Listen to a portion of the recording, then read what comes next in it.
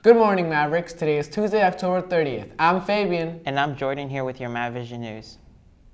The class of 2021 is having a pizza social at their next class meeting. There will be games and prizes along with free pizza and drinks. All sophomores are welcome.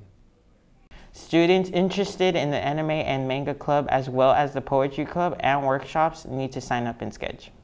The PMHS Online Book Club kicked off last week. To participate, you must sign up through Schoology using the access code. If you have any questions, go ask the librarians. PMHS will be collecting canned and non-perishable food items for the Can Do Food Drive until November 5th.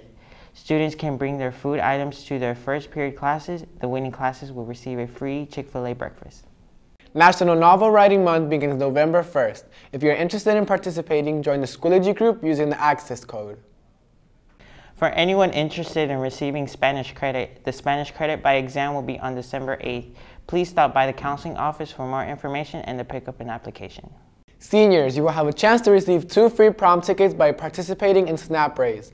All students who raise $100 in donations will receive 1 free prom ticket. Raise $250 and get 2 free prom tickets.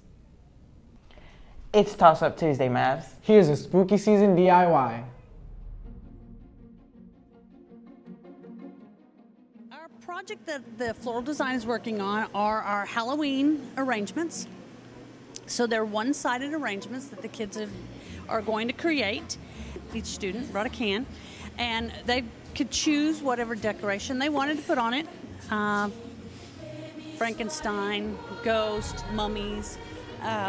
The one good thing about this is they can be creative and do whatever they want with them. What the kids will do is they paint the cans, and then we are going to add the floral foam after get it wet, and then they'll start designing their arrangement.